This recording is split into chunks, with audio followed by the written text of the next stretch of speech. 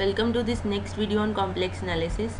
Till now what we have done, we have studied what is the differentiable function if we are talking function from C to C, and we have studied that how to check the differentiability of function. For that we have studied CR equations, and then we have seen that CR equations are not sufficient, they are only necessary for the differentiability, and therefore we put an extra condition on the derivatives of u and v, which are real and imaginary parts of a function.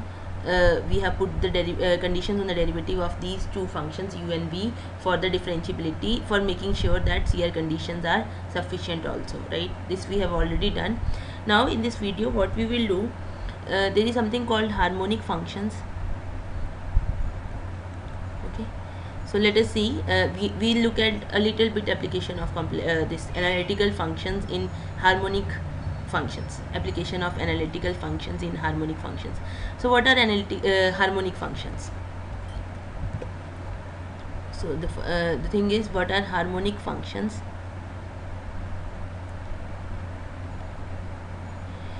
This equation, Laplace equation, which is curly to u by curly x2 plus curly to u by curly y2 is equal to 0. This is an equation which appears again and again in different applications of mathematical physics. Okay, electrostatics, okay, magnetics. There are so many fluid dynamics. There are so many fields where this equation will appear again and again, which is called Laplace equation, right? The harmonic function is defined as follows: in a domain D, in a complex domain D, suppose this is our domain is open connected set. In a domain D, u is said to be harmonic function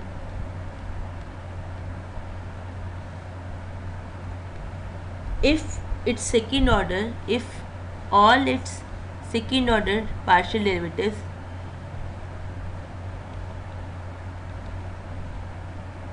are continuous in D and it satisfies Laplace equation. Okay, so basically we call a solution of Laplace equation as a harmonic function.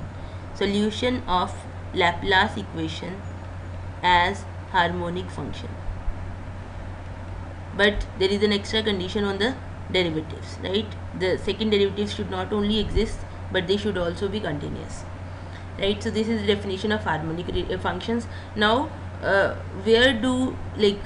where do these functions come? We were talking about analytical functions, how we came to these harmonic functions. So there is a huge relationship between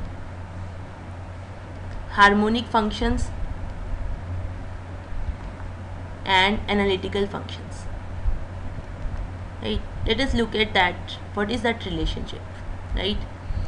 The relationship is the following. Actually, suppose you have any analytic function, right, in a domain D.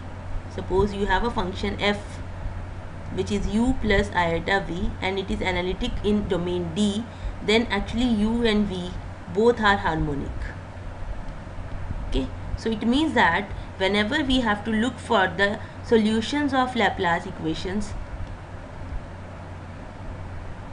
in different fields, this equation will appear again and again in different fields, and suppose we want to look at the solutions of this Laplace equation, then we will look at some analytical function, and we know that the real and imaginary part of this analytical function are actually harmonic functions, so they will satisfy the Laplace equation, right? So let us first prove that. So basically what we are doing, we are saying that analytic functions,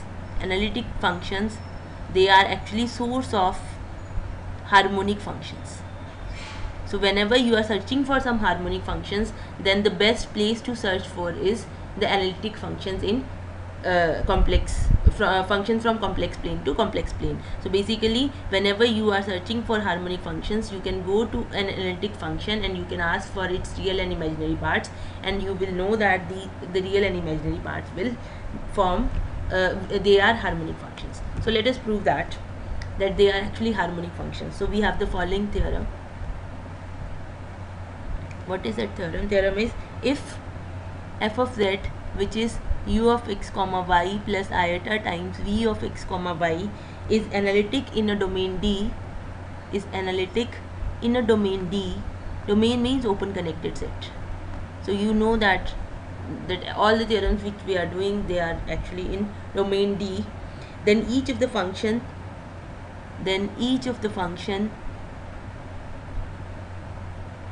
u x comma y and v x comma y is harmonic in D, is harmonic in D. Right, so let us prove it. Let us prove this theorem. Okay, later on we will prove that whenever f of z is analytic, then the real and imaginary parts u and v of f, they have continuous derivatives of all orders. Partial derivatives, of course, derivatives of all orders. Okay, we will prove it later on. Right now we will assume this thing, right? Suppose we assume this thing. Right now we assume this fact.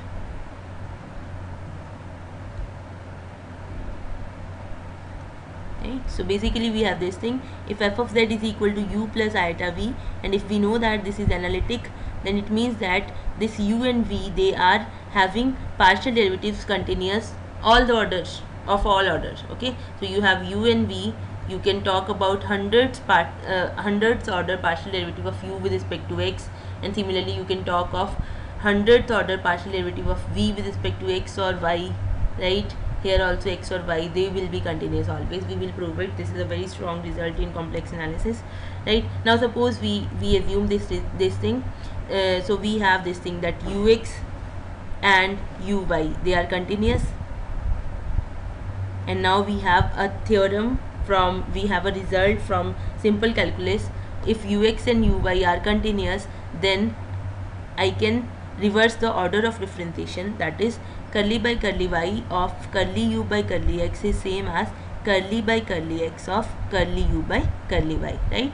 So for using this result, for reversing the order of differentiation, we need the continuity of ux and uy. Okay, we are assuming that it is there. So we have this result. Now we want to prove that u and v are harmonic, and given that f is analytic. So we know that if f is analytic, then Cauchy-Riemann equations will be satisfied. They are satisfied, right? So we have ux is equal to vy and uy is equal to minus vx. We have this thing, right? Now look at this.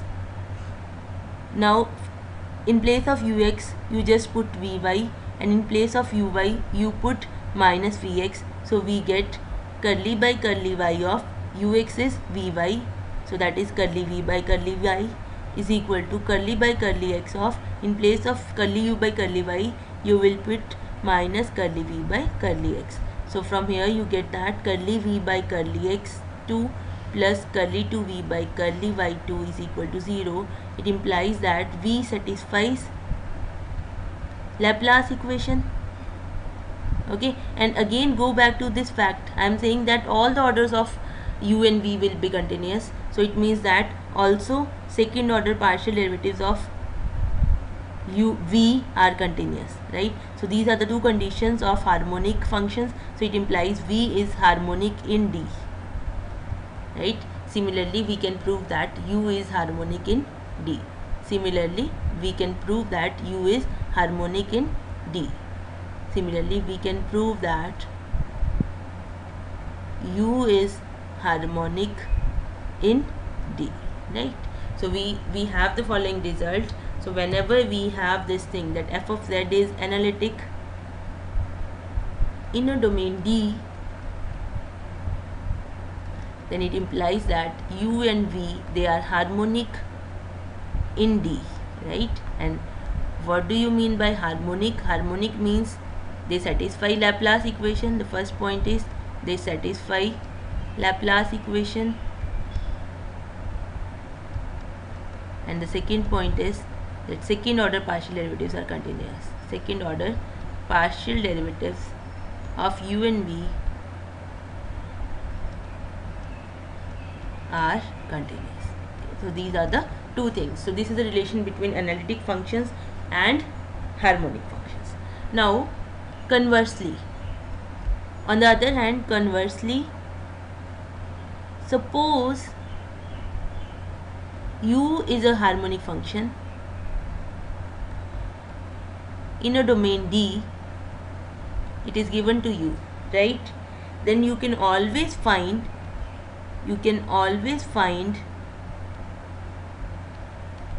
a harmonic function, another harmonic function v in D such that u plus iota v is analytic, right? So what we have, if you have analytic function, then its real and imaginary parts, they are harmonic. On the other hand, if you have one harmonic function in a domain D, then you can always find another harmonic function v in the same domain D such that u plus iota v is analytic. In this case, v is called harmonic conjugate of u,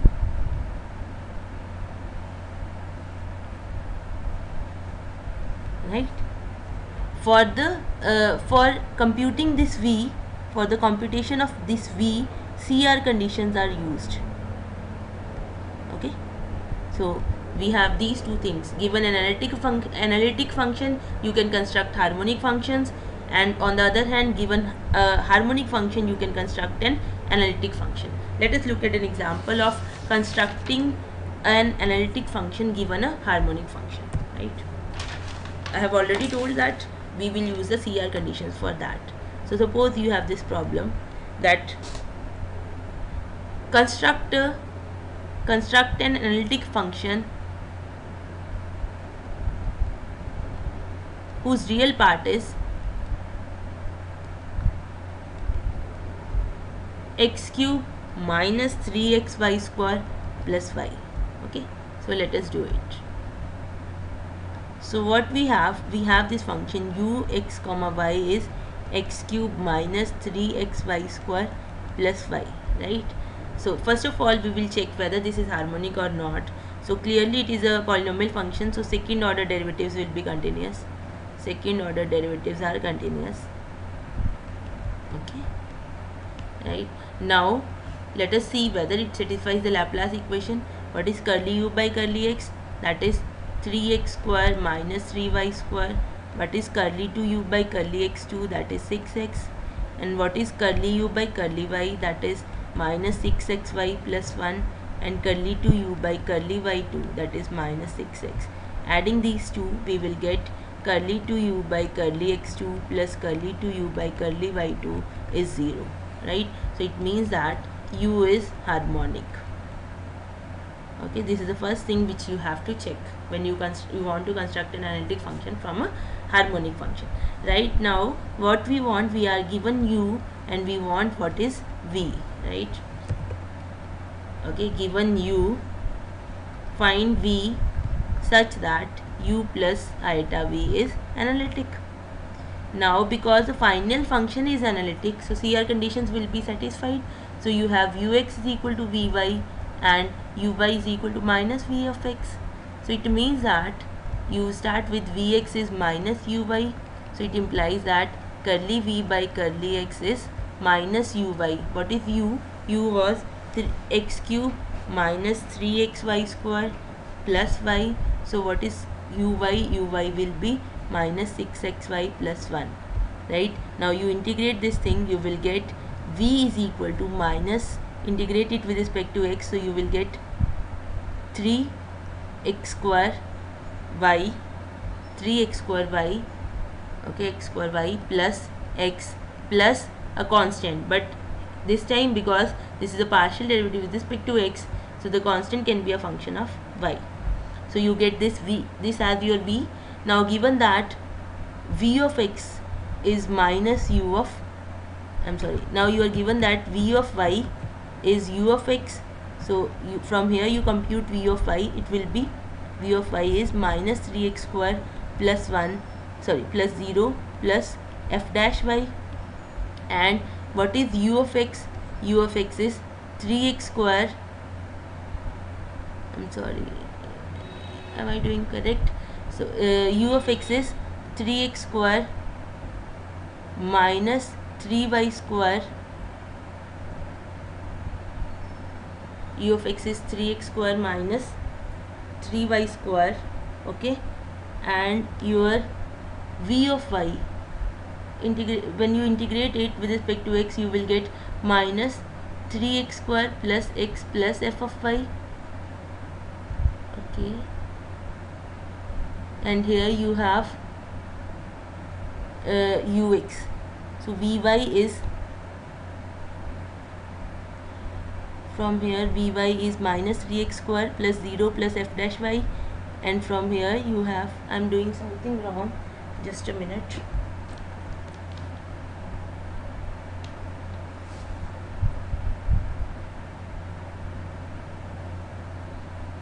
Okay, we have vy is 3x square minus 3y square, that is correct, and vx is minus 6xy minus 1, that is wrong. Actually vx is minus of uy, so you have to put a negative sign here, right? So it will be plus and it will be minus, so it is f of y. So here you will get 3x square minus 3y square, so this is your ux, and when you will find partial derivatives from here, so it will be plus. Okay, and these two are equal, so you will get 3x square and 3x square will cancel, so you will have f dash y is equal to minus 3y square, and from here you have, because this is not a partial derivative, this is a normal derivative, so f of y is minus y cube plus some constant, right? So what is our v? V is, from here just put the value of f of y, so your v is 3x square y minus x plus minus y cube plus some constant. Okay, so this is your v, 3x square y minus x, 3x square y minus x minus y cube plus some constant. Therefore our function, which is u plus iota v, that becomes, what is your u? U is x cube minus 3xy square plus y plus iota times 3x square y minus x minus y cube plus some constant. I am calling that constant as a. You can just manipulate something as the terms, and you will get this as z cube plus minus iota times z minus a. So this is the required function. So what we have done, we are given a harmonic function. This is the given harmonic function, and this is what we have constructed. We have constructed an analytic function. So this is an important thing. Given a harmonic function, you can always construct this analytic function, and given an analytic function, the real and imaginary parts will be harmonic functions. Okay, in the next video also we will look at some more things into these harmonic functions. Okay, thank you.